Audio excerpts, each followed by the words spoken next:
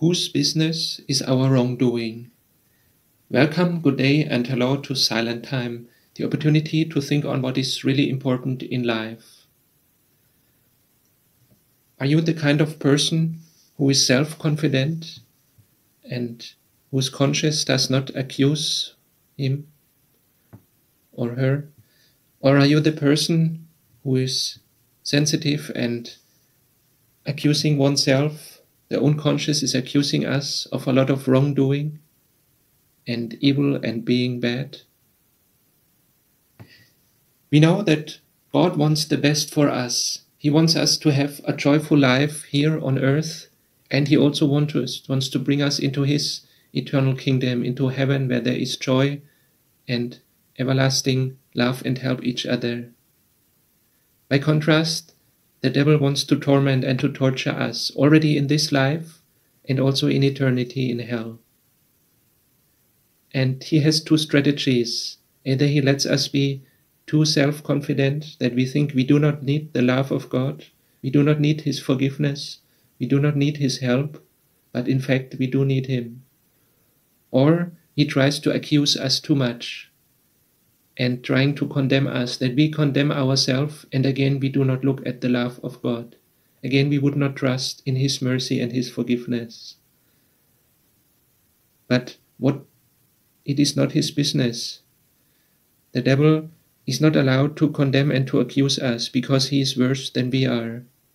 It is not his business that we have sinned, that we have done wrong, because we have not sinned against him. What we do wrong, we trespass the commandments of God and not of the devil. In Psalm 51 it says, Psalm 51 verse 4, I have sinned against you, only against you, and done what you consider evil. And from the verse 1 on, he's praying, the psalmist is praying to the Lord, be merciful to me, O God, because of your constant love, because of your great mercy, wipe away my sins. That is the right attitude. To know that we have done wrong, and yet to come to God, to trust in His mercy. Wash away all my evil and make me clean from my sins.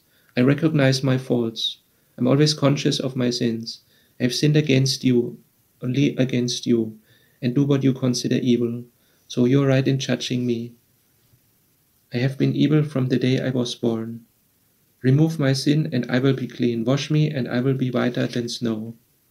Create a pure heart in me, O God, and put a new and loyal spirit in me. The Lord is merciful. He wants the best for us. He wants us to have a life filled with joy here and also in eternity. That is why we do not need to be condemned, even though we would deserve it. Lord, we thank you for your love and for your mercy. Help us to look at you, at your love, at your mercy, at your forgiveness. Help us not to look at ourselves and to trust in ourselves, nor let us be condemned and accused.